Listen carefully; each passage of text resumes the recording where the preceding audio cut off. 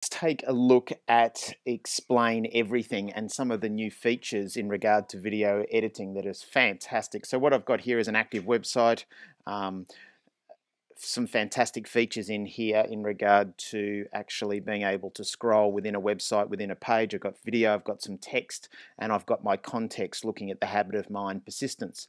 Down the bottom here you can see the red record button. So let's have a look at some of these editing new features in Explain Everything. So let's do an edit.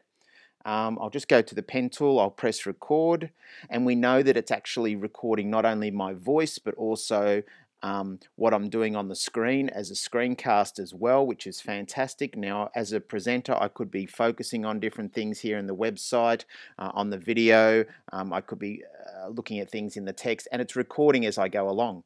Now, if I stop that now, you can see that that's gone for 20 seconds, but if I hit that 20 seconds down the bottom, we can see here we now have some different options, and you can see the different things that are happening, my recording as I go along.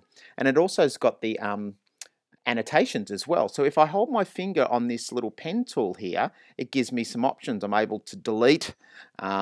Yes, I want to delete that aspect of it. I might press it down here. I can delete here. And I've got some pen tools, and as I'm speaking too, it gives me some editing functions there as well.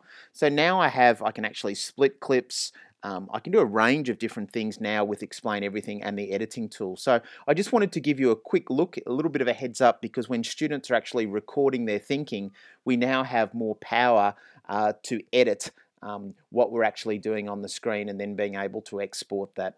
So that was just a quick looking at Explain Everything and the new editing functions in there that give students and teachers a little bit more power in regard to the content that they're producing.